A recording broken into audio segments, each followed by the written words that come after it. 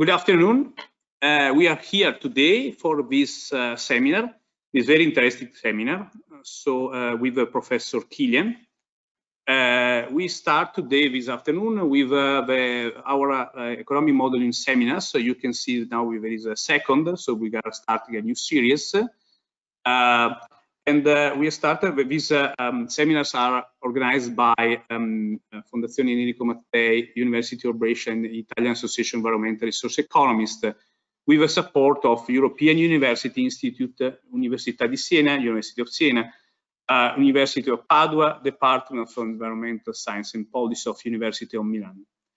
And now I remember a little bit the first edition that concluded in 2021.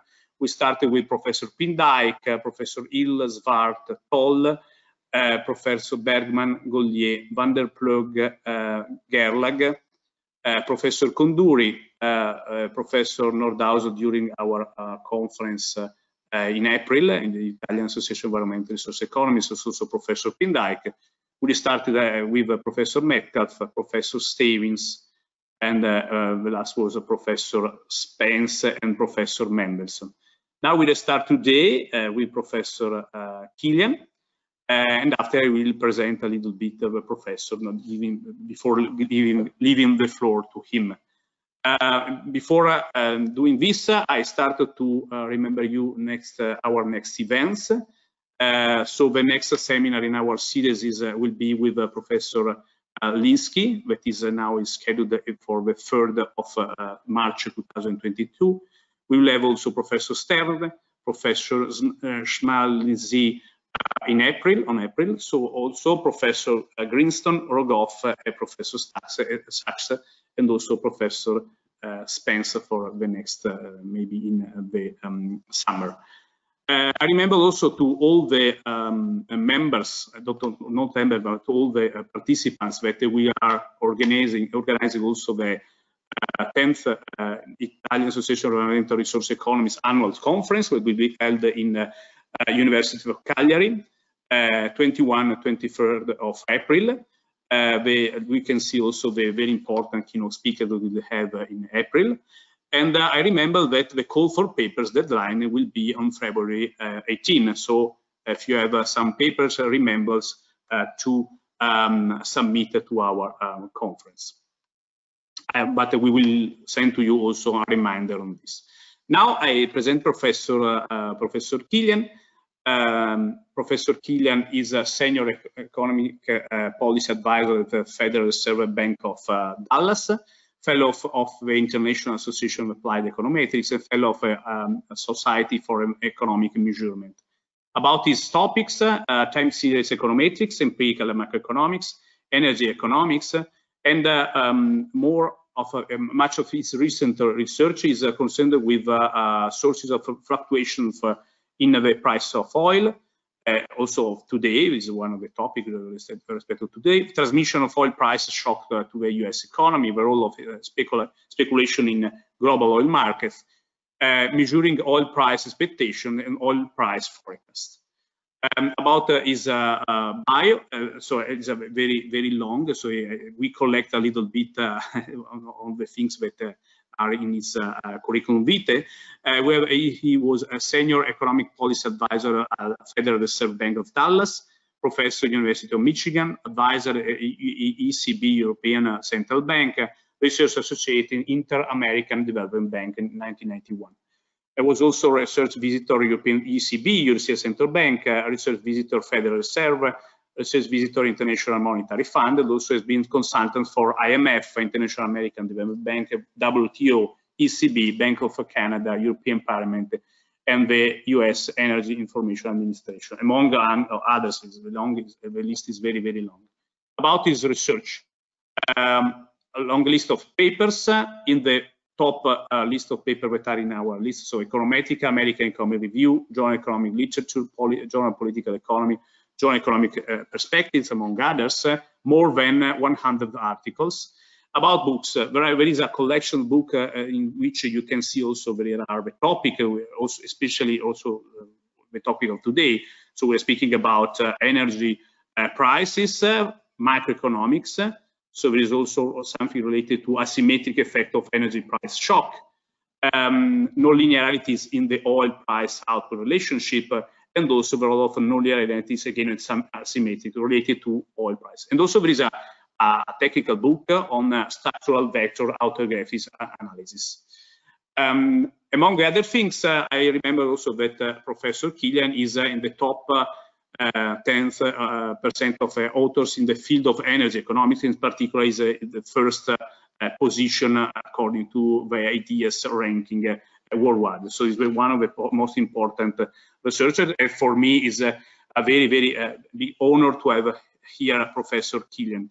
The title of the presentation is Oil Prices, Gasoline Prices, and Inflation Expectations. It's perfect in line with what is happening in these days in Europe, Italy, US, and so on. So it's a topic that is in the newspaper also in these days. So we are living with one of these problems, so the rise of inflation driven also by energy prices. And so in a second, I leave the floor to Professor Kilian to attend to his seminar. Before doing this, I remember that if you want, at the end of the seminar, we will have 20 minutes for Q&A session. It's possible to write in our chat, and so after I read to Professor Kilian in order to have some answers. Now I leave the floor, and I thank everybody and thank Professor Kilian.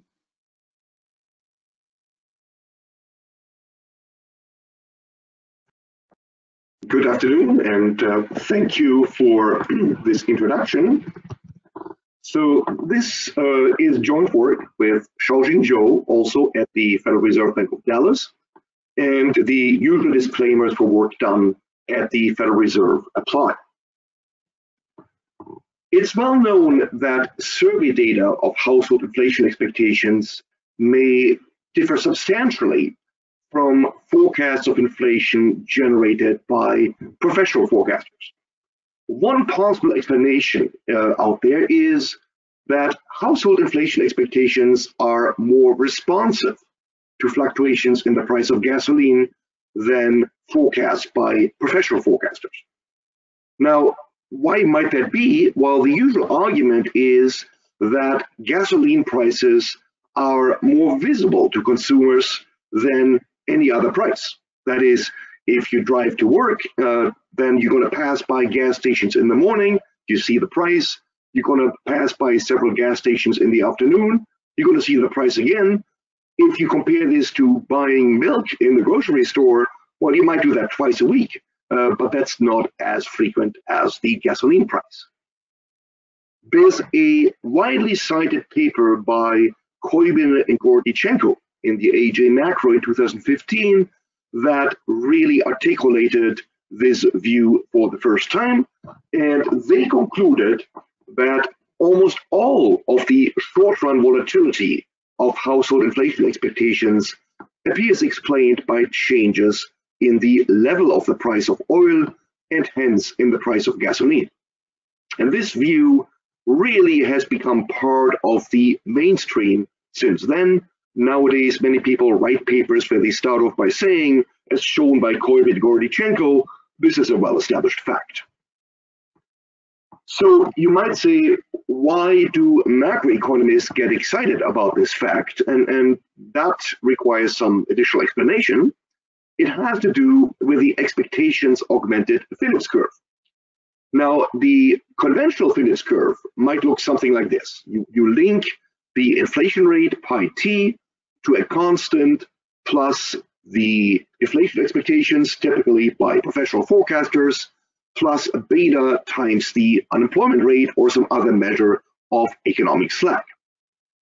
The problem is when you take this Phillips curve to the data, the fitted values of this regression relationship predict much lower inflation in 2009 to 2013 than actually observed. That's sometimes referred to as the missing disinflation in the data. Now, if instead you take the same Phillips curve and you replace the professional forecast by household inflation expectations from the Michigan Survey of Consumers, you find that you get a much better fit. And that's illustrated in the picture below. You see the black line, that's actual inflation. The dashed black line, that is the fitted value of a Phillips curve based on professional inflation forecasts. And comparing those two black lines, you see that they look quite different, especially between 2009 and 2013. If instead you work with the Michigan Survey of Consumers data, you get the dotted red line, which tends to be closer most of the time to the black line than the dashed line employed by the SPF. And so the argument made by Kilian and Gorodnichenko was to say not only that this is true in the data, but that the reason for the difference between the SPF and the MSC specification is that households respond to gasoline prices, in particular to the increase in gasoline prices after the Great Recession starting in early 2009, whereas professional forecasters do not. And so they provide an explanation of this fact. So what made them reach this conclusion? Well, the baseline estimation period in their paper starts in 1981 Q3 and ends in 2013 Q1, as shown in the first column, the column that's highlighted in yellow. Let me talk about the upper panel first, because that's what's reported in their paper. They report, first of all, the correlation between the difference between 1 year household inflation expectations and 1 year professional inflation forecasts with the dollar price of crude oil measured by the WTI price. And they report that this correlation is quite high. It's 78% in fact.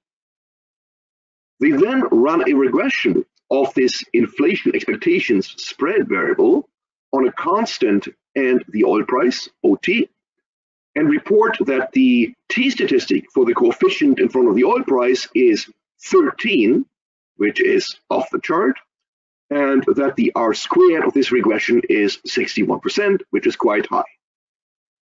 Now, if you go in the upper panel from left to right, you see that this result is quite robust to other estimation periods discussed in their work, and it is quite robust to updating these estimation periods until early 2020. There's only one thing that may seem a little bit odd here, which is that the story that they told us and that I reiterated on my first slide is about the relationship between household inflation expectations and the oil price. It is not about the relationship between the difference between household inflation expectations and professional expectations and the oil price. Now, obviously, Kilian and Gorodnichenko are aware of this. And so if you read their paper, they're telling you, don't worry that we put in the expectations from the survey of professional forecasters, because we happen to know that these inflation expectations do not respond to changes in oil prices. And so therefore, in other words, it shouldn't make a difference whether we include minus pi t expectation SPF or not. It turns out that this is mistaken, and that's shown in the lower panel, where for the same estimation period, I show that the correlation between household inflation expectations and the oil price isn't 78%, it's actually only 11%. And the t-statistic isn't 13, it's actually just 1. And the R squared isn't 61%, it's actually just 1%. And it turns out what's worse is that if you look at different estimation periods, that relationship between household inflation expectations and oil prices is terribly unstable. For example, the correlations may be as low as 4% or as high as 74%, depending on which period you happen to look at. So the question is, what's going on? And the short answer is, this isn't driven by the relationship between household expectations and the oil price, because that coefficient, if you look at the beta hat, is essentially 0. This is actually driven by the SPF inflation forecast. It turns out that you can show that the coefficient on the SPF inflation forecast alone is actually quite high and statistically significant, and it is of the wrong sign, by which I mean that you might have thought that if the oil price goes up, professional forecasters will raise their inflation expectations, but in the data, they actually lower their expectations quite a bit. And because that lowering of expectations is interacted with a negative sign in front of the SPF expectations term, that gives you the large positive results reported in Kilian and Gornichenko. So what that tells you is that if you want to understand what's going on, the first thing you need to do is to get rid of the SPF data in this relationship. What we really need to look at is the relationship between household inflation expectations and the oil price, as shown in equation 1.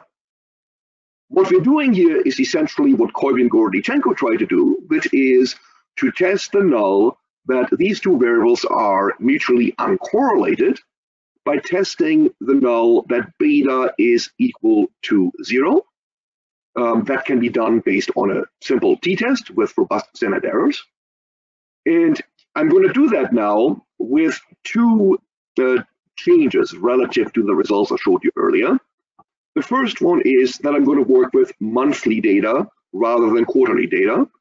There is a table in the paper that shows that this makes absolutely no difference. The results are virtually alike whether you do monthly or quarterly data. The reason why I work with monthly data is that later I'm going to compare this to other classes of regression models that can only be estimated at monthly frequency, and I want to make the results compatible. The second thing is that rather than starting in 1981, I'm going to start estimating this regression in 1990. And the reason is that when you look at the graphical evidence in Kilian and Gornichenko, the plot of the data, it's quite apparent that the relationship Kilian and Gornichenko hypothesized looks stronger after 1990 than before. And so the results I'm going to show you here, you might interpret as the best possible case for the hypothesis that Kilian and Gornichenko have in mind. I obviously could redo the analysis with data back to 1981. That would imply that all the results would look even weaker. So there is no loss of generality in doing that. Now, having said that, if I take equation 1 and I take it to the data, what I find is a correlation of inflation expectations with the oil price of only 29%. Not particularly impressive. And if I run a regression of regression model 1, I find an R squared of 9% and a t-statistic of 1.83. So this is a far cry from the results reported in the original paper. But it turns out there's some reasons to be skeptical of this baseline regression. One reason is that the regressor on the right-hand side is expressed in dollars per barrel. In other words, it's expressed in levels. It is not expressed in logs. So let's think about this for a moment. Now, clearly, when you pass by a gas station and you see that a gallon of gasoline costs $3.09, well, that's a price in dollars and cents. This doesn't mean, however, that households necessarily change their inflation expectations proportionately to the change in the gasoline price in dollars and cents. The reason is that they're trying to understand the overall inflation rate in the economy. The overall inflation rate is the percent change in the price level. So if I told you you can only see one price, and that price happens to be the gasoline price, and you wanted to use that as a proxy for the overall inflation rate, the natural thing to do would be to look at the percent change in that price as a proxy for the percent change in the overall price level. But that would require you to put the regression in logs on both sides. Sorry, on the right-hand side. So another way of thinking about that is to say, if this argument is reasonable, then a consumer should respond more strongly to an increase in the gasoline price from $1 to $1.05, because that's a 5% increase after all, then a consumer would respond to an increase from $4 to $4.05, because that's, after all, only about a 1% increase. And if you think that that's reasonable, that's telling you you definitely want to put the right-hand side regressor in logs, whether you're working with the gasoline price or the oil price. And I'm going to call that regression 1 prime. So let's look at what this implies.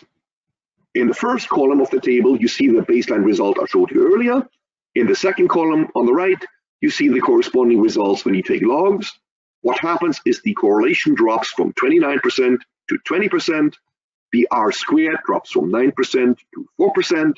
The t-statistic drops from 1.83 to 1.25. So this does make a difference. Here's another thing you might worry about. Why is it that the oil price is a good proxy for the gasoline price? In fact, it's kind of odd that Kilian and Gornichenko spent all this time arguing that households, that consumers respond to gasoline prices because they can see those prices every time they pass by a gas station. And yet, in their regressions, they don't use the gasoline price, which is readily available, but they use the price of crude oil.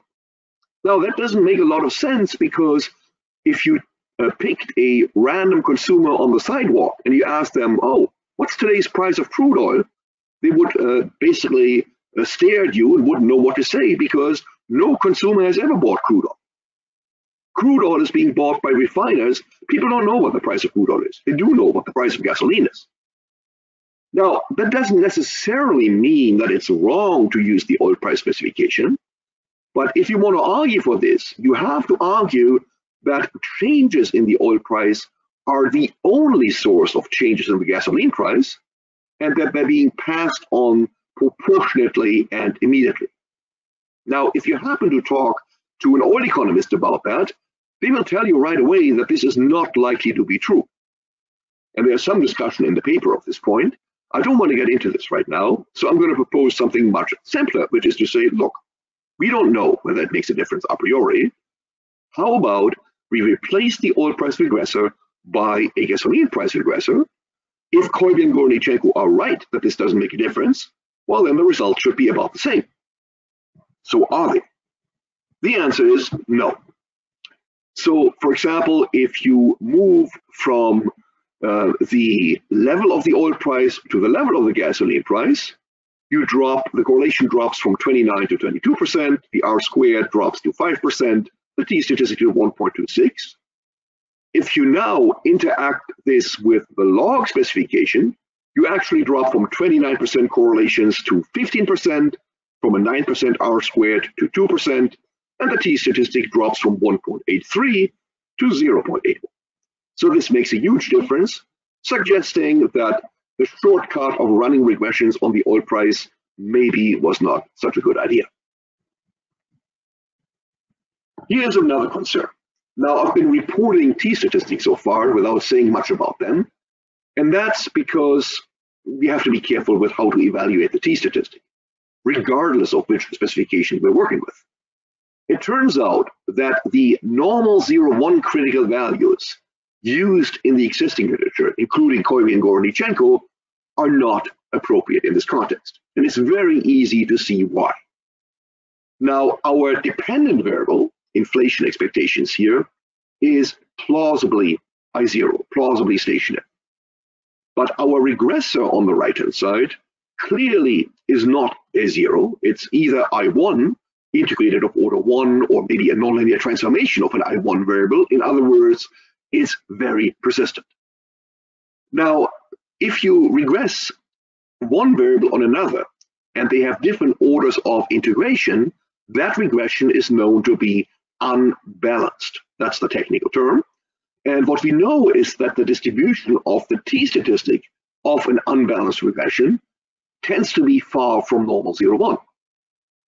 This is something that econometricians have studied at length, and they have shown that this is a particular concern when the dependent variable is positively serially correlated, as is most definitely the case with household inflation expectations. Now, before I move on, let me address one objection one may raise, which is to say, yeah, but what if inflation expectations are actually I1 or close to I1? Well, in that case, you will be regressing one I1 variable on another I1 variable, and that is known as a spurious regression to indicate that the t-statistic in that case has a distribution that's also very different from a normal 0-1 distribution. And so whichever way you interpret this, the original normal 0-1 critical values are not appropriate. So how can we deal with this? How can we generate critical values that actually are appropriate? Well, here's a simple thought experiment. Suppose we write down a bivariate model for household inflation expectations and for the log price of oil that embodies the restriction that these two variables are mutually uncorrelated, that is, that beta is equal to 0. That's not too hard. We're going to postulate that inflation expectations follow an autoregression with Gaussian errors. For simplicity, I'm going to assume it's an A of 1, but nothing would change if you made it an A of 4 or something like that. And I'm going to postulate that the log price of oil follows a random walk, possibly with a drift mu naught, and has an error term that is fat-tailed, that is in particular a student T4 innovation. Now, empirically, when you take these two regressions to the data and you estimate them, you're going to find that the drift mu naught in the data is actually essentially 0. So what that is saying is that the log price of oil is well approximated by a random walk without drift with fat-tailed innovations. So when I have fitted these two equations to the actual data, I can do essentially what you might call a bootstrap, which is I'm going to generate data from these consistently estimated regressions under the null of the same length as the original data. I can do this 100,000 times if I like. And for each of the 100,000 data sets I simulate from this process, I can fit the regression and do the t-test I'm interested in, the t-test that was reported earlier. That allows me to build up the empirical distribution of the t-statistics under the null and to read off the critical values and the marginal significance levels. And if I'm interested not in the log price of oil, but the level, well, I just exponentiate the simulated data for little ot. And if I'm interested in the gasoline price, I can repeat the exercise, recalibrating the parameters after replacing the oil price by the gasoline price. So this is not too hard. This is what the finite sample null distribution for the t-test looks like. I'm going to show results for the oil price in logs and the gasoline price in logs. They're very similar. Notice there are two distributions here. As a reference point, I first plotted the normal 0-1 distribution as a dotted red line. That's the distribution used in Koivi and Gornichenko. And then I plotted in blue the finite sample null distribution. What you see is that both of these distributions are centered on 0. The difference is that the blue distribution has much fatter tails. In other words, it moves probability mass from the center of the distribution, where it's found in the normal 0-1, to the tails. What that implies is, intuitively, that if you use the critical values from the normal 0-1, they would be far too small. In other words, you would be much more likely to reject the null that there is no correlation between these variables in favor of there being a correlation than you should. So we can also compute the marginal significance levels, or p-values, for the 4 regression specifications I discussed earlier. And it turns out that in no case, for none of those specifications, is there any evidence that the t-test is statistically significant at the 1%, 5%, or 10% level. And the more realistic you make that specification, the bigger the p-value, the marginal significance level becomes. So what that is saying is there is not a shred of evidence to support the conclusions from these types of regressions in the original analysis. Now, you might say, well, if we can agree that the log oil price or the log gasoline price is I1, meaning that it has a unit root, then couldn't we just regress inflation expectations on the growth rate of the oil price? And you could, If you did that, you would find a correlation of 14%. You would get a significant t-statistic with a standard normal 0-1 distribution. However, the R-squared of that regression would be only 2%. Put differently, 98% of the variation in inflation expectations does not seem to co-move with the oil price. If you switch to the gasoline price, which I argued earlier might be what you want to do because that is more closely linked to what households actually look at, you find even more significant results, a somewhat higher correlation, and an R-squared of 6%. So that's good. It's telling you, indeed, the gasoline price seems to be the more appropriate variable here. But the problem is, even in that case, 94% of the variation in inflation expectations is not correlated with the gasoline price. So this is kind of the opposite of the story that Kilian tried to tell about almost all of the variability, nearly 100% being explained. So the other point you have to keep in mind is, of course, that none of those regressions technically speaks to whether there is a causal relationship. These are just correlations. So if you want to make this about causal relationships, there is a missing step which is not in Kilian-Gornichenko's paper.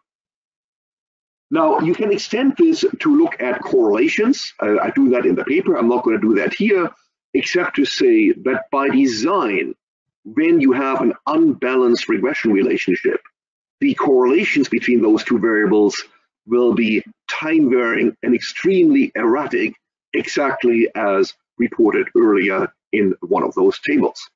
That's exactly the same problem as the instability in the regression coefficient. So what that means is that neither static regressions nor reduced form correlations are the appropriate tool for understanding this empirical relationship. So in the second part of the paper, I'm going to tackle this in a different way by introducing a structural vector autoregressive model that disentangles the relationship between the nominal price of gasoline, headline CPI inflation, and inflation expectations. The important point here is that, like Kilian-Gornichenko's original analysis, this model is explicitly behavioral. That is, we're trying to measure the response of household inflation expectations to unexpected changes in the price of gasoline. That, of course, doesn't mean that there isn't a deeper underlying economic model to understand these results. And indeed, I'm going to talk a little bit about alternative economic interpretations of this behavioral relationship. So what are the advantages of doing a VR compared to static regressions? Well, first, you can account for the endogeneity of the real price of gasoline with respect to domestic inflation variables. Second, when you run static regressions, you implicitly assume that whatever feedback there is instantaneous within the same month or the same quarter. This is an assumption we can relax in a structural VR model. What we can allow for is that an unexpected change in the oil or gasoline price takes time to be transmitted to inflation expectations. As a side product, this allows us to quantify the cumulative effect of nominal gasoline price shocks on household inflation expectations, which is absolutely crucial for the debate about the expectations augmented Phillips curve. And so I'm going to showcase how to do that later in the presentation. And finally, it can be shown that the VAR results are quite robust to changes in the model specification and identification, and they're also robust over time, unlike the static regression analysis. So the baseline structural VR model is quite simple.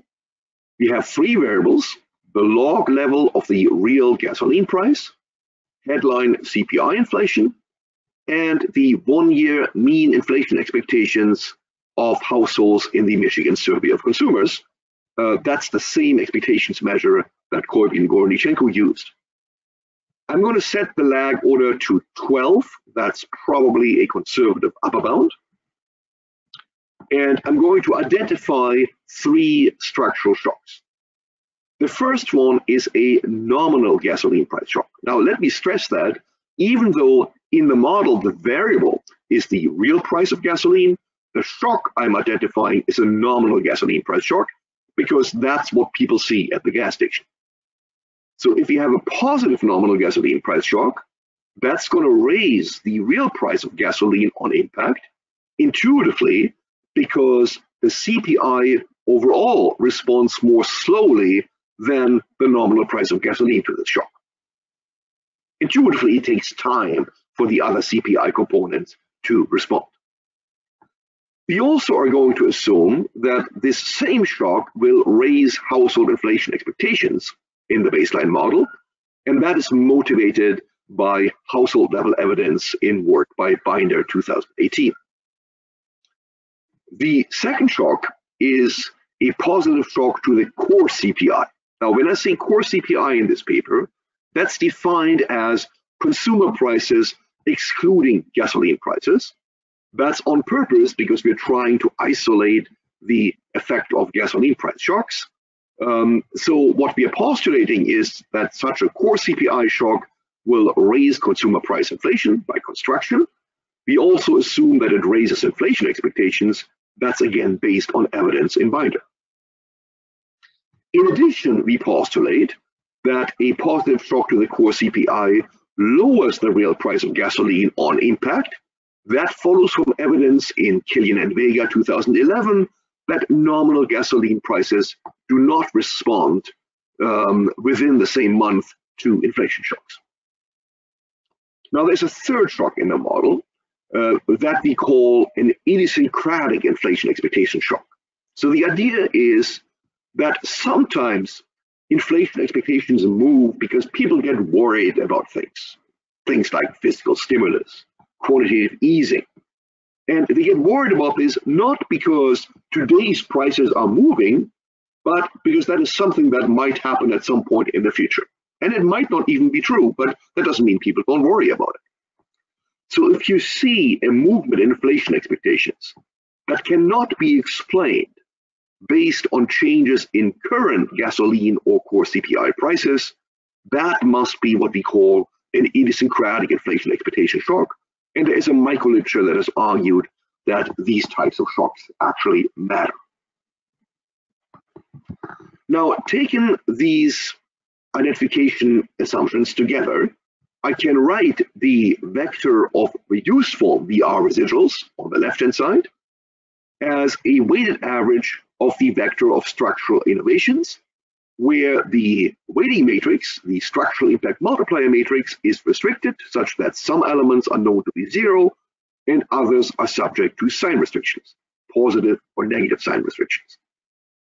This type of model can be estimated by Bayesian methods using a uniform Gaussian inverse Wishart prior, as described in a recent Econometrica paper by Arias et al. And that's what we're doing in this paper.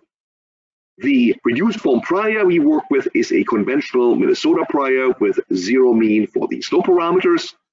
It can be shown that this prior is largely uninformative for the vector of structural impulse responses and therefore isn't driving our empirical results.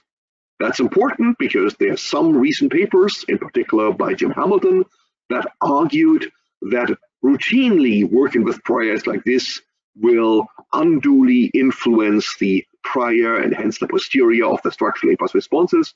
It turns out this is not the case at all in this application. Now, having simulated the posterior distribution of the structural impulse responses, we then evaluate the joint impulse response distribution under additively separable absolute loss, as discussed in recent work of mine with Atsushi Inoue, and we report the base estimate as a solid black line, and the joined credible set is approximated based on a collection of red lines. So this picture here shows the 68% joint credible set along with the base estimate for the response of all variables to all shocks. But I'm going to focus on the second row now. The second row shows the responses to a positive nominal gasoline price shock. So what does this shock do? Well, first of all, the real price of gasoline jumps up on impact and is actually responding quite persistently over time, which makes a lot of sense. Second, headline CPI inflation jumps on impact quite noticeably, but comes down pretty quickly after about 2 or 3 months, back to about zero. And finally, you also see a clear increase in inflation expectations. And that's important because that is the first time this kind of relationship has been empirically documented. So this kind of model can be represented in many different ways, one of which I find appealing is to plot actual inflation expectations, shown as a black line here, together with a counterfactual, which shows us what inflation expectations would have been if there had been no nominal gasoline price shocks ever. That's shown as a dotted red line. The vertical distance between these two lines measures at each point in time the cumulative effect of gasoline price shocks up to that point in time. So if you read this picture left to right, you notice that there's a big jump in the black line around mid-1990. That represents the invasion of Kuwait by Saddam Hussein, which drove up oil and therefore gasoline prices. If you look at the corresponding red line, you can tell if that hadn't happened, well, inflation expectations would have been quite a bit lower. That makes sense. Another nice example is 1997. That was the Asian financial crisis, which lowered global demand for commodities, including crude oil, and therefore lowered gasoline prices. And what you see is that the black line is quite a bit lower than the red line, reflecting these events in the global oil market.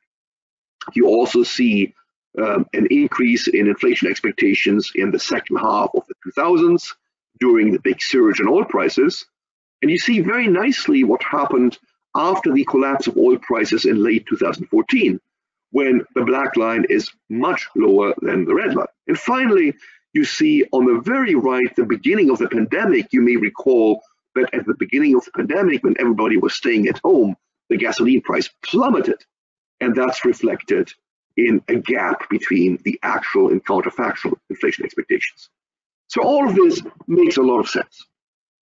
The one episode I want to focus on for the rest of the presentation is January 2009 to March 2013.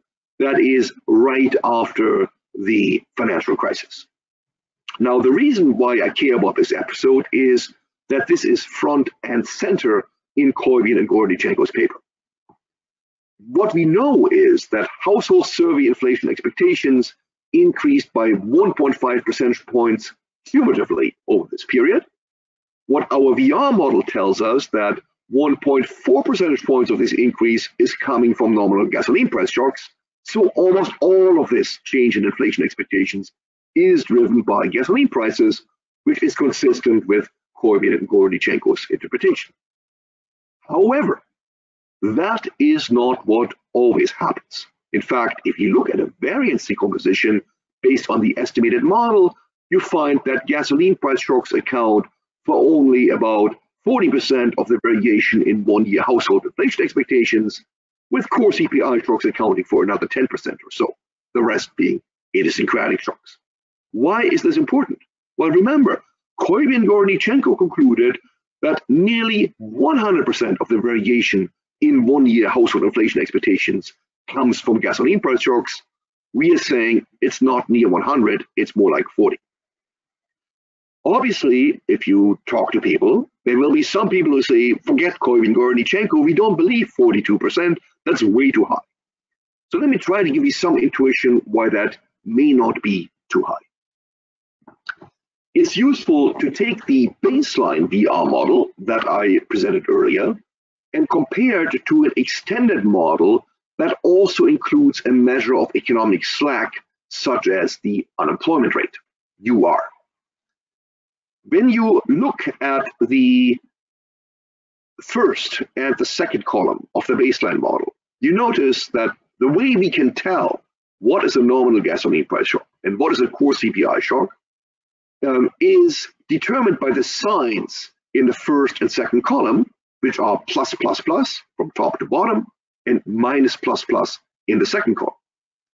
Because these signs are different, we can tell which shock is which. The second model tells us a bit more about what we might be picking up with this strategy.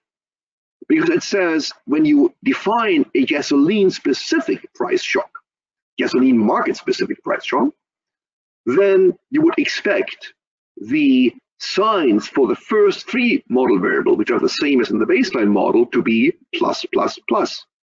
So such a shock would be classified as a nominal gasoline price shock.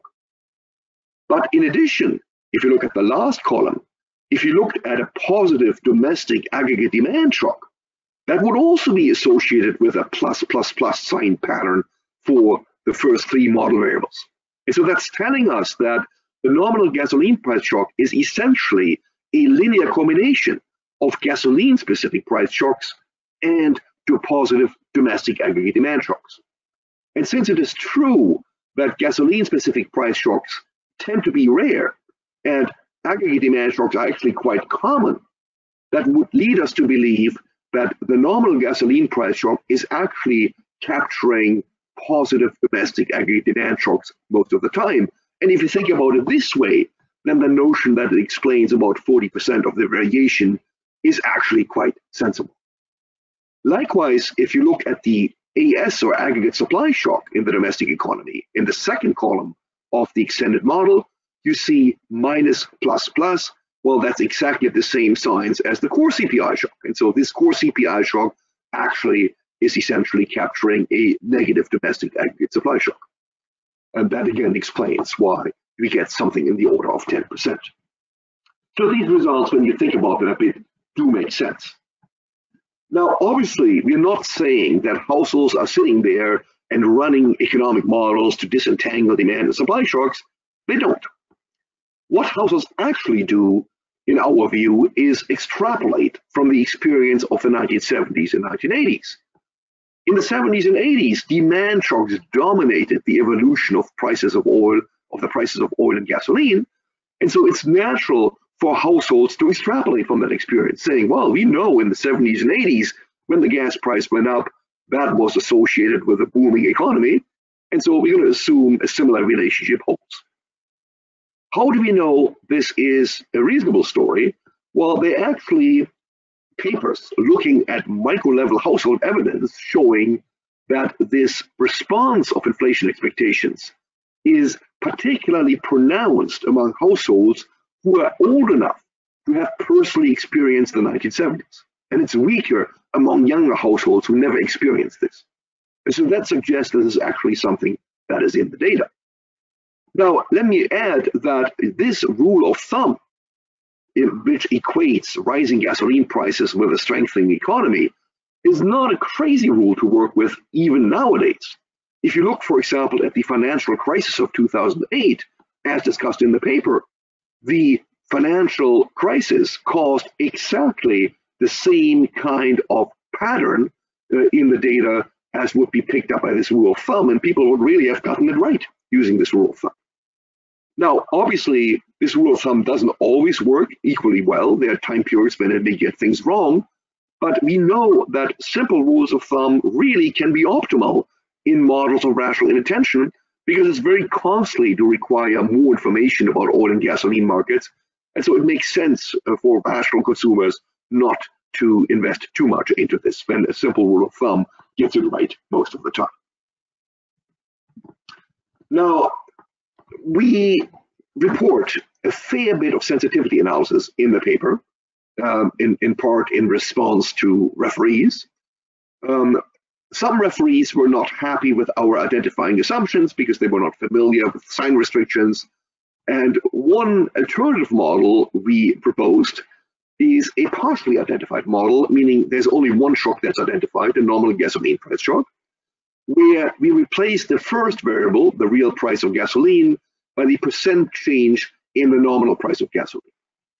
If you apply the predeterminedness assumption for the price of gasoline, that is, that the price of gasoline does not respond within the same month to inflation shocks through this model, you can actually identify the nominal gasoline price shock without any further assumption. And it turns out when you do that, you get results that look basically identical to the results that I already showed you, even though it's a completely different identification scheme. There's some other things we did. We dropped the sign restrictions on inflation expectations in the baseline model. That changes some responses, but not the ones we care about. The results are essentially the same.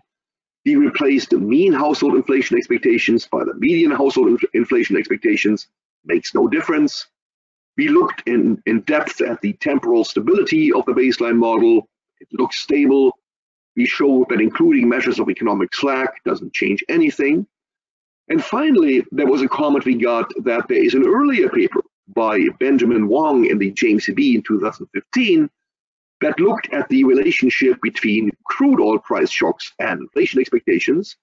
And the question was whether our results aren't, in some sense, already in that paper. And so we show in depth that they are not. In fact, the results Wang obtains are quite different from our results, which shouldn't be entirely surprising because I already showed you earlier that whether you look at crude oil prices or gasoline prices makes a big difference. And so the results are substantially different. There's no substitute for doing what we are doing. So now that we are clear on the structural VR, let's come back to the expectations augmented Phillips curve. And because that's one of the reasons, of course, why Kilian and Gordinchenko got into this. And so they made 2 points. One is if you work with household inflation expectations in the Phillips curve, you get a much better fit for actual inflation data than with professional forecasts. And the reason, presumably, for this improved fit, according to them, is that gasoline prices started going up in 2009 as the economy recovered. That increase is reflected in household expectations data, but not in professional expectations data. And therefore, you, assuming that this is representative for the economy at large, you can explain why there was no disinflation in the actual data. So to see whether that's true, we start by replicating their estimates for the Phillips curve. One version here uses the professional expectations data, the other version, the Michigan Survey of Consumers expectations. There are different ways you can specify the Phillips curve. That doesn't matter for our argument, so I'm just going to pick the leading example here. We do one more thing. We take the fitted value, the fitted coefficients for the second specification based on the Michigan Survey of Consumers, and we replace the expectations data by the counterfactual path of MSC expectations in the absence of gasoline price shocks as recovered from the VR model. And so we put all these things together in one picture. Actually, this is the same picture I showed you earlier, except there's one more line. That one more line is the dotted blue line, which shows you the fitted value when you work with the Michigan Survey of Consumers controlling for gasoline price shocks. So let me summarize the key points from this figure as follows. We can show that the Michigan Survey of Consumers specification fits the data better than the SPF specification overall and for each subperiod. That's still true, as reported in Kilian and Gordinchenko. However, the fit of the PC counterfactual curve differs substantially from that of the PC SPF curve. And that's really important because in a nutshell, what Kilian and Gordinchenko argued is that once you control for gasoline prices, these two curves should be on top of one another because all of the difference between these two expectations measures is accounted for by gasoline prices, and that is far from being the case. That's a direct rejection of their main result.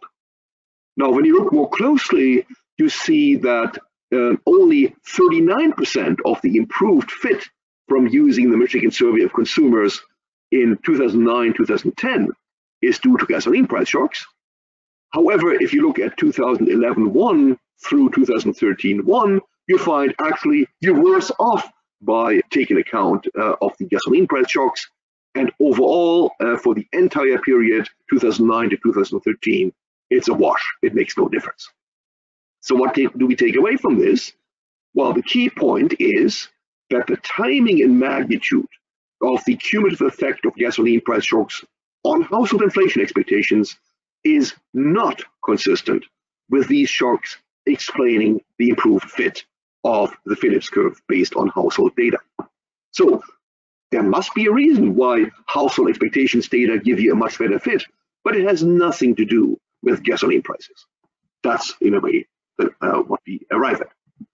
So let me summarize the main points. So first, we showed that the existing evidence in the literature for a causal link from the level of the price of oil or price of gasoline to inflation expectations must be disregarded. We used to think this is a firmly established fact. It's not a fact at all. Second, we re-examined this link using a structural VR that addresses the shortcomings of earlier analysis. We showed that gasoline price shocks are one important determinant of the short-run inflation expectations, but they're not the most important determinant as commonly believed. Moreover, their importance changes over time. They actually explain most of what's going on between 2009 and 2013, but that is not the reason for the improved fit of the Phillips curve augmented by household inflation expectations. Now, let me spend the rest of my slides talking a bit about another paper, a more recent paper, that is somewhat related. That more recent paper, also with Xiaojing Zhou at the Dallas Fed, looks at the impact of rising oil prices on US inflation and inflation expectations in 2020 to 23. So the background is that if you go back to October of 21, we saw the price of West Texas Intermediate crude oil rising above $80 a barrel. And at that point, people started worrying that the oil price may climb as high as $100 a barrel this winter, the winter of 22. So why do people think that? It turns out the story behind this scenario of $100 oil has evolved a little bit over time. But let me give you some of the leading explanations. There's an argument that power plants and maybe firms in Europe and Asia will be switching to using petroleum products in response to a shortage of coal and in particular natural gas. The coal shortage is more in Asia. It has abated a little bit recently. The natural gas shortage affects Europe in particular. And so what we have in mind here is that there are power plants that use natural gas under normal circumstances to run turbines, but in principle, you could use fuel oil or even diesel to run them instead if the price difference between natural gas and fuel oils would be substantial enough. And so how big is that of a deal? I don't know. The people I talk to in the United States, in the industry, seem to think that the degree to which people can substitute is actually somewhat limited, but that's something the market seems to worry about.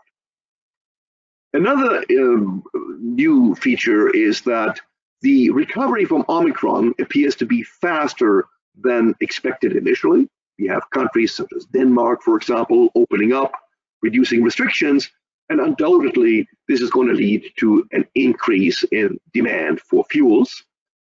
There is a parallel concern that OPEC Plus, which has agreed to increase its supply by 400,000 barrels of oil per month, every month, is actually not able to deliver on those supply targets. So what they say they're going to pump is more than what they actually seem to be able to pump. There's also concern about a fallout from the Ukraine crisis for the oil market. Some of that discussion is a little bit confused because people mix up natural gas and oil. As far as oil is concerned, the main concern seems to be either that Russia would decide not to sell any oil anymore, which seems unlikely since this is their main way of earning foreign exchange at this point, or that sanctions which would make it more difficult for Russia to sell oil, reducing the supply of oil in the market. Now, be that as it may, as far back as October 1st, Bank of America argued that oil could surge above $100 a barrel in the event of a cold winter and could spark inflation. And you can find similar views when talking to Goldman Sachs, JP Morgan. JP Morgan had an article just this morning arguing it could be much higher than that. Barclay, or for that matter, BlackRock. Right? All these guys seem to be very bullish on oil prices and seem to think this is something to worry about. So why would macroeconomists care? Well, if you have a surge in oil demand or a drop in supply, combined with low oil inventories are right now quite low, and anemic growth in US shale oil production for a number of reasons, that certainly could push the oil price to $100 per barrel. And if you saw such an increase, the resulting increase in gasoline prices could potentially push US inflation higher for extended periods. And when that happens, you start worrying that inflation expectations may become embedded in the wage and price setting process. And just over the last couple of days, there has been a flurry of press articles talking about the infamous wage price spiral as a driver of inflationary pressures. So all of this potentially could be triggered by higher oil prices. There have been plenty of warnings about this, but actually no quantitative analysis of this scenario. And so that's what I'm going to look at right now. There are really two questions here. One is, to what extent have shocks to the gasoline price affected US inflation and inflation expectations since the beginning of the pandemic? And how much further would a rise in the price of oil to $100 in the winter of 21-22 increase inflation and inflation expectations? And just how persistent would these effects be over the next 2 years? And that was a question we started looking into in November of last year, when there were the first reports about $100 oil. So I'm going to address this with an extended version of the partially identified VR model I showed you earlier. That model will include the percent change in the price of gasoline, headline CPI inflation, core CPI inflation, and 1 year and 5 year Michigan survey household inflation expectations. So the first thing to do is to look at the impulse responses. They look pretty similar to the stuff that I showed you earlier. When you have a positive gasoline price shock, you get an immediate jump in headline CPI inflation, which quickly dies out. There is no evidence of real secondary spikes in inflation that you might associate with a wage price spiral if it existed. You see a much more muted and not precisely estimated response in core CPI inflation. And you see clear responses in both 1 year and 5 year inflation expectations. But of course, the response in 5 year inflation expectations is quite small and also much less precisely estimated. You can do different versions of the model where you work with PCE data. We did that as well. This is just an example. So the next question is, well, how do you model a scenario for $100 oil in the future? Well, you start with where the price of oil is right now in September of 21, which was the most recent data we had when this paper was written. And then we postulate that the price of oil will evolve by gradually increasing in the rest of the year, reaching $100 in December, staying at $100 in January and February, and in March, when spring comes, gradually declining to a long-run level of $80. Let me add that you can make the long run lower if you like. That's not going to affect what is going to happen over the next 2 years very much. Now, how do we map this scenario for the oil price into gasoline prices? Well, we look at the percent change in the oil price implied by this scenario. We observe that the cost share of oil in producing gasoline is 50%. That tells us if the WTI price goes up by 100%, we would expect the gasoline price to go up by 50%. And so we can back out the path of gasoline prices from that.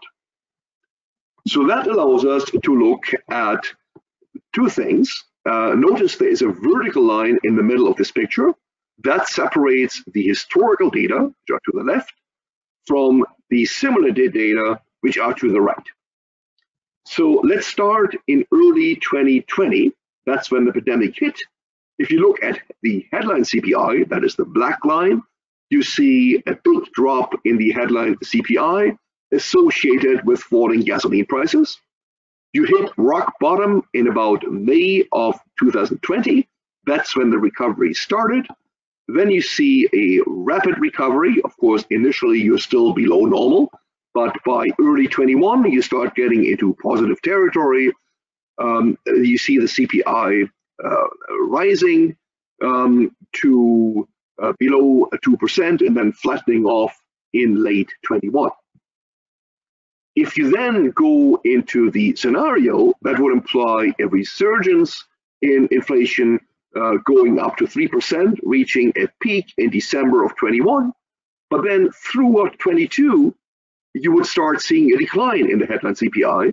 And the reason you start seeing a decline is that oil and gasoline prices are no longer going up. They're actually either flat or going down, which implies that you start seeing mean reversion. And by 23, you're basically back to normal. There's nothing going on anymore. You see a very similar picture if you do the headline PCE, which is closer to what the Fed would be concerned with, except everything is more muted. And that, of course, reflects the weights for different expenditure components in the PCE versus the CPI. And if you look at the core CPI or maybe the trim mean PCE, for example, measures of core inflation, you see that they do go down in 2020 and early 21, but much, much less. They do start going up a little bit more in 22, however, and even a little bit in 23. So this gives a pretty good idea of what this would do to inflation. Here's an overview table where instead I give you the annual inflation rates for 21, 22, and 23. That's a bit of a mix of historical data and simulated data. So if you start with headline CPI inflation, you see 21, you see a big increase in inflation, CPI inflation of 3%. That makes sense because you start from a very low level and the economy is recovering. But for 22, that drops to 0.4. That's quite modest. And 23 is actually minus 0.2. So basically, this will be over. It's not going to be persistent. If you look at the PCE inflation instead, also headline, you get numbers that are quite a bit smaller. It's 1.8 for 21, and then you get 0.4 and 0.1 for 22 and 23, essentially the same picture. Now, of course, if you look at core inflation measures, that changes the picture considerably. That essentially is taken out the immediate fluctuations in oil and gasoline prices. That gives you 0.4 or 0.3, depending on which measure you look at for 21. That's the green stuff. You get 0.3 or 0.4 in 22, and you get 0.1 to at most 0.3 in 23. So that suggests, again, this is a very temporary phenomenon. Also interesting is the blue lines. That's our 1 year and 5 year inflation expectations. You see a clear response of 0.6 in 1 year inflation expectations, going up to 0.8 in 22 before coming back down. If you look at long-term, namely 5 year inflation expectations, that's much more stable. It hardly moved in 21, and it moves very little, about 0.1 in 22 and 23. So far, there is no indication that this type of event would destabilize long-term inflation expectations. Of course, the event I'm talking about here is a sequence of oil price shocks. Obviously, there could be other reasons why you might worry about inflation becoming stabilized that have nothing to do with oil and gasoline markets. So let me stop here and we can open the floor to general discussion.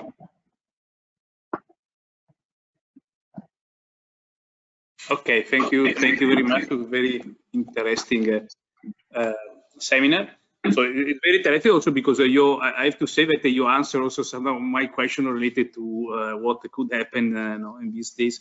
But I know that there are some colleagues that would like to ask you something by switching on their video camera. Before doing this, a comment. So you demonstrate. So you have shown us that the gasoline is a good predictor in sense of so expectation. Household expectation is weighted also on the movement of the gasoline prices. So is in my mind is also a manner to answer why in some cases, even if we have some increased changes of oil prices, we have not a direct effect on expectation, because you need a second step, and the second step is the effect on the gasoline. And also this could also explain why in some cases we have the opposite effect. But one question is, what about the gas prices? Because now the prices, yeah, only gas. So gasoline, depending on oil, okay, they're strongly related. But this you have shown us the 39% of the expectation is depends on gasoline price. But it's also a part that depends on the gas, because maybe gas and oil prices many times are related, but sometimes they move in this different direction, depending also on the political situation. So, for example, now in this period of Ukraine problem, and so maybe this could affect more gas with respect to other cases. Maybe this could create some effect on expectation, inflation expectation. And the second point, very quickly, and can I respond to this first before you get to your second point? Yeah. That might be easier. So the results I showed you were for the United States. For the United States, since the 2000s, the traditional relationship between the natural gas market and the oil market has broken down, meaning natural gas prices evolve quite differently, typically, from oil prices over the gasoline prices. And so for the analysis I presented to you, that is not a concern. One key difference is that the oil market is clearly a global market. The natural gas market is a regional market. There is a regional market in North America, and there is a regional market tying together Europe, Russia, maybe to a lesser extent China, mostly Europe and Russia. And one can make the case that the relationship between natural gas prices and oil prices is stronger for Europe than it would be for the United States. And that's something one would need to look at more carefully. One problem with that is that when you're thinking about oil prices in global markets versus domestic inflation in Europe, you have to account for the exchange rate. And so if I were to look at that, I would argue it would make much more sense to look at domestic gasoline prices in Europe versus domestic inflation in Europe, leaving out the oil price completely, because the mapping from the trade in oil and US dollars in global markets to the retail price of gasoline is more complicated than in the case of the US, because the exchange rate is moving around as well. And the same potentially is true for natural gas, depending on how that trade is denominated. So the empirical analysis would be a little bit different. I don't have a good sense for how connected the oil and gas markets are in Europe. Okay. Thank you. Yes, it's exactly one of the questions. And the forecast for the inflation, depending on this shock, the shock of it's one of the last slides that you have shown, is a short-run effect, if I understood well, no? It's yeah, so you can say, as long as the oil price keeps going up, you will see increase in inflation.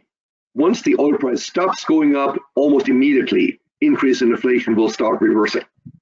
So this notion that there will be persistent effects for extended periods, that doesn't happen by itself. For that to happen, presumably, you would need this to be reflected in long-term expectations, long-term inflation expectations, right? Once that happens, then the process becomes self-sustaining, if you like. Okay. And so people have talked about this a lot. In fact, in the 80s, people wrote papers about wage price spirals, which were intended to explain sustained high unemployment in Europe in response to oil price shocks. And the usual argument was that an oil price shock is reflected in higher prices, but then unions come in and saying, we're not going to accept anything less than an increase in wages that offsets that price increase. and then the firms say, well, we want to retain our markup, and you basically end up in a situation where the real wage, nominal wage divided by prices, remains constant and above the market clearing level, and the only way then to clear the market is by having unemployment. Now, I don't know to what extent that argument was true in Europe. That may depend on which country you're talking about. I mean, the UK might be closest in terms of the conditions that people appeal to when they write down this model. I don't think it was ever intended to be applied to the United States.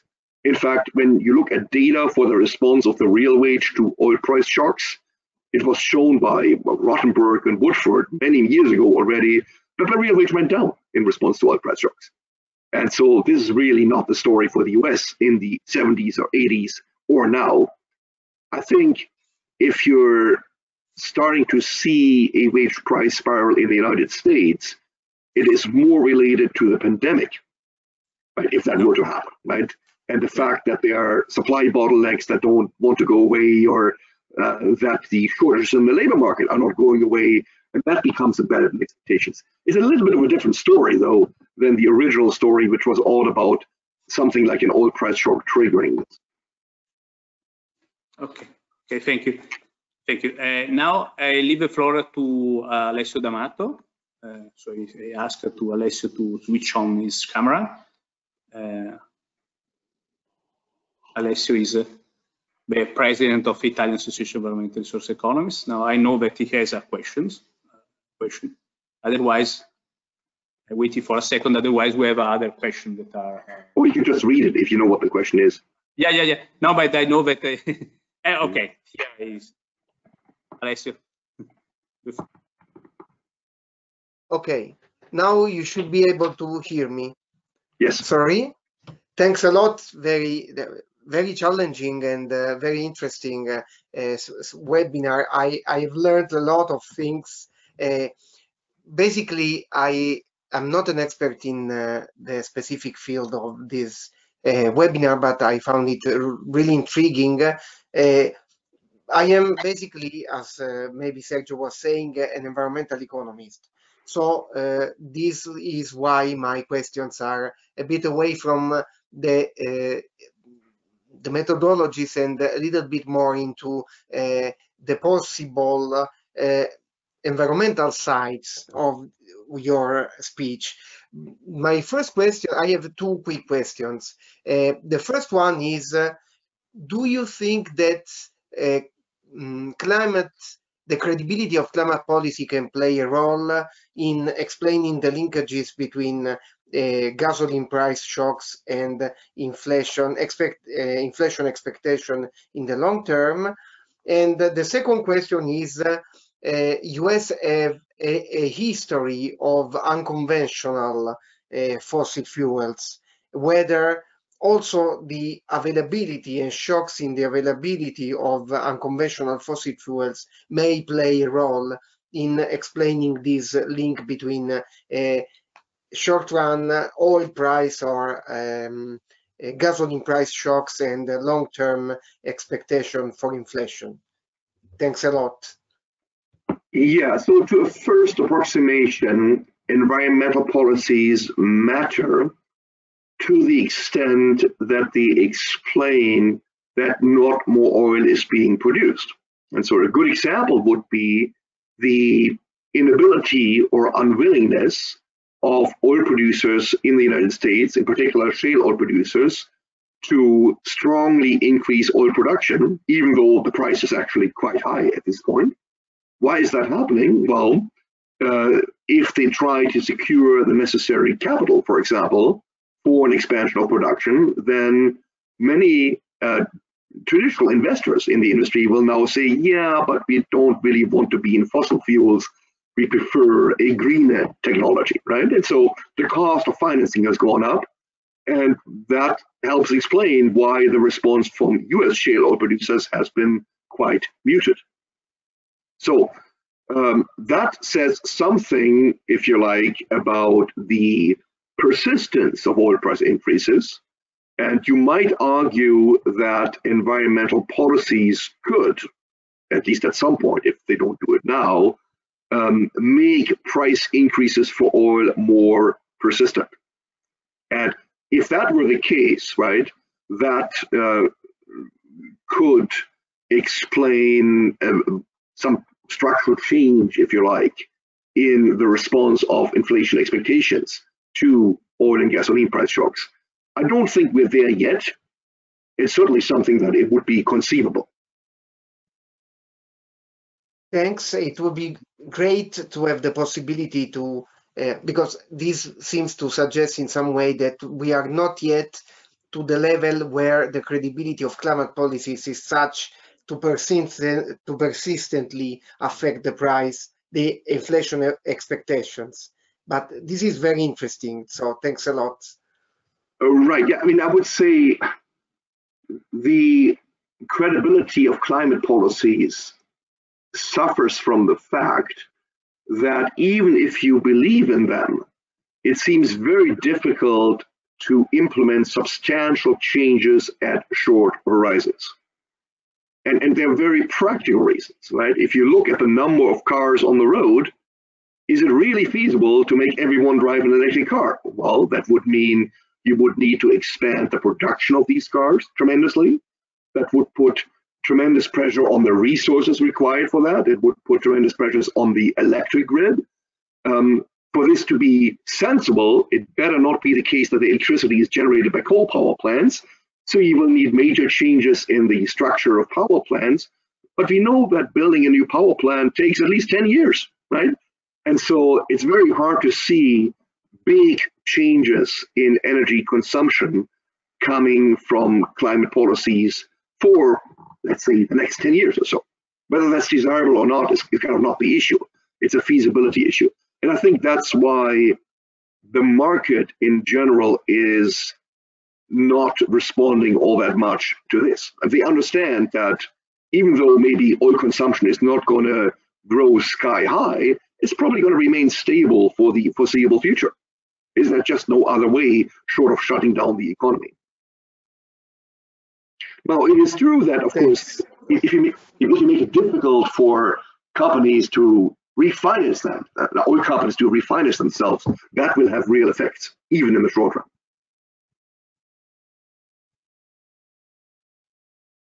Thanks. Okay. Thank you, Alessio. Okay, now we have another question with Professor Guerini from University of Brescia. Now I ask to Mattia to switch on his camera. Hello, can you hear me? Yeah. Yes. Okay, well, thanks a lot again. I put myself in the line after who preceded me in thanking you for the very nice presentation. And actually, I mean, my questions are more technical. I solemnly swear that I'm not referee one, but I also have a question about the identification strategy. I mean, I see that you were using the sun restriction hypothesis. Mm-hmm. I wonder whether you consider about using other kind of identification strategies which are less theory-driven, but rather they are data-driven. For example, in the recent past, there has been the paper by Lutz using either heteroscedasticity or non-Gaussianity for the identification of structural VAR. Otherwise, there has been the paper by Jordan on using the local projections. So I wonder whether you tested the robustness of your results with respect to these alternatives. And the second, again, technical point, but I think it's much more related to what you have been discussing in the second part of your discussion, so of your second paper, which is more in relation with the macroeconomy. In your, let's say, first model that you have estimated in the structural VAR, you have a number of shocks which is exactly the same number of the equations of the variables. I mean, actually, you can even add the number of shocks and maybe take into account a classical demand shock. And this, I think, would put your model more much into perspective, also with respect to the second part of your presentation, which was, I think, inspiring. Also, the relation with the WSPS and all this stuff. Thanks a lot again. Yeah. So let me start with this second question. In the paper, I propose several alternative models, I don't know, about 10 or so in total, including a model that fits the bill of what you asked for, which is an empirically driven identification that does not involve sign restrictions. That was the partially identified model that I mentioned earlier, and that is being extended in the last part of the presentation. In this context of this model, you can include measures of economic slack in the VAR specification, and we show that this does not affect our results.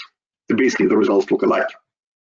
So in that sense, we have done this already. So you might say, why did you not estimate the extended model with economic slack and sign restrictions? The reason is that we are working with relatively short estimation periods and large models. And as an econometrician, you don't want to ask too much of the data by pushing the envelope and just estimating too many things. So we didn't try to estimate that bigger model. One could have done this. I would have worried about the model becoming too big, because remember, we have 12 lags. And so if you add more equations, that starts adding up. Regarding Helmut Lückepohl, as you may have seen, he's my co-author on a book on structural VRs, so yes, I know this literature well.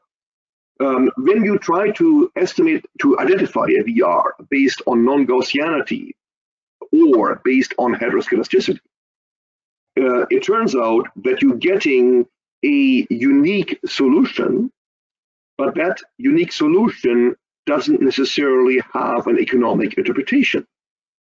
So you might say, if I took a model and I applied an ad hoc Cholesky decomposition, I'm also getting a unique solution for a particular ordering, but it doesn't mean the results make economic sense.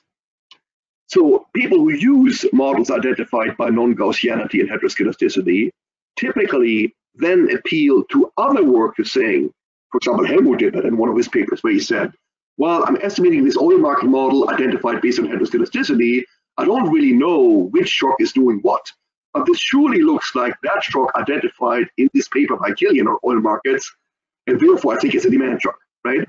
So identification by heteroscedasticity, non-Gaussianity in general is not a full-fledged alternative. It's more like a robustness check, right? Because if you do this and you get the same result that people have gotten by other means, that tells you that the results by other means look credible. Now, we have not done this in our context to see what happens because we had enough different ways of doing it that all produced robust results. On local projections, as in the work of Oscar Jorda, there are different versions of local projections. Some versions can be shown to be asymptotically equivalent to a VR.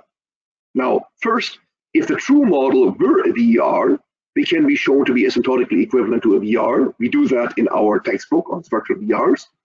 There is more recent work by Michael Plagberg-Möller, who shows even when the true model is not a VR, they're still asymptotically equivalent. The question then is, well, how do you choose between them? And there are multiple issues. One is there is potentially a bias variance trade-off in the estimation between a local projection and a structural VR. Intuitively, it depends a lot on how well the data are actually approximated by a structural VR model in the first place. The better they are approximated by a structural VR model, the harder it is for the LP approach to show any gains. The second has to do with the implementation. It has been argued that in principle, you can use local projections, for example, for sign restrictions. I think the jury on that is still out a little bit, because when I use sign restrictions in a structural VR, I impose all restrictions simultaneously. So you have to be careful when you do this with a local projection to also impose this simultaneously. And the reason why this is tricky is because you're working with a panel of regressions. So the examples I've seen of sign restrictions in that context have been one sign restriction on one response, not a lot of sign restrictions on many responses, or a mixture of zero restrictions and sign restrictions. Maybe that can be done, but there is a lot more work to be done to make this operational at this point.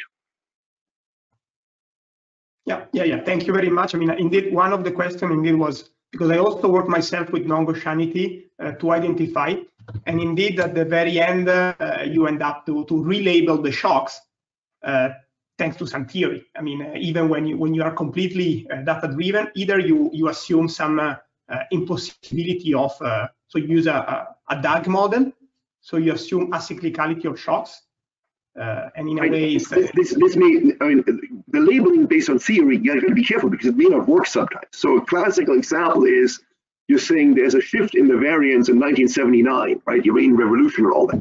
Well, if you talk to Hamilton, he's going to say, yeah, that reflects the big supply shock, right? It's a supply shock regime. And you talk to me, I will tell you, no, it's a demand shock regime. Well, that's precisely what determines which shock is which, right?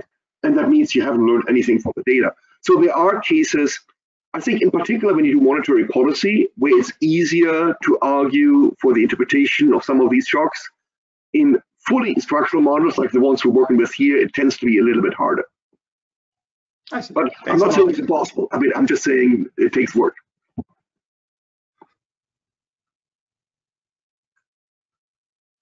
Okay. Thank you very much. Thank you, Mattia. Now I would like to thank you, Professor Kilian. We collected other questions I sent to you. We will send to you in order to answer also to the question, because now we are 5:30, so we are agreeing to close now. I thank you all the participants, a very high number. Thank you very much, Professor Kilian. We will keep in touch, so you are formally invited here, the library of theme, so you want to come here, you are invited. We will send to you other meeting invitation also for our project on other interview. So thank you very much again for your very interesting seminar. Thank you. Thanks for having me. Thank you.